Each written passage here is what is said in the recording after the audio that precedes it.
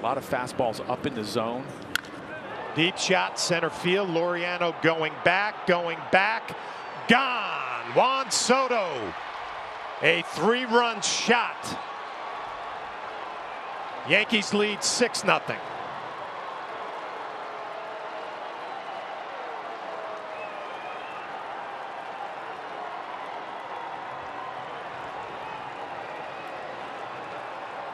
This is what happens when you get in the middle of the lineup and you start giving up the walks. The walk to Torres scored. Verdugo scored. You get behind 3-0.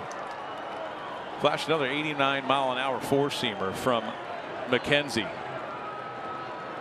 He just had the feeling in game one, so many opportunities to blow it open. The Yankees did not do it. They were able to hold on, but now a 6-0 lead on a 3-run blast from Juan Soto, his 3rd of the year.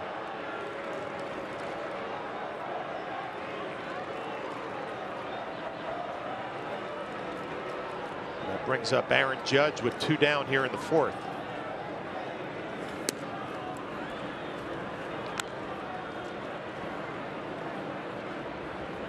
Judge 0 for 2, fielder's choice and a ground out.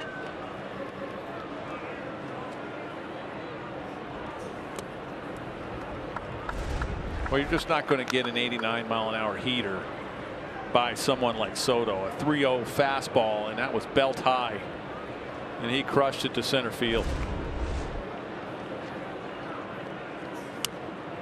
There'll be another walk, another look at the swing. Well, belt high, and he has the green light obviously every time he gets 3-0 in a 3-0 count. What you love about this swing, Nelly, a 3-0 count, you see a lot of hitters get over aggressive and try to pull the baseball. That was a 3-0 swing to the middle of the field, trusting that he had enough power to get it over the wall. And another conversation with pitching coach Carl Willis. Well, you look at a lot of the great hitters, and what do the great hitters look to do? You know, watch this.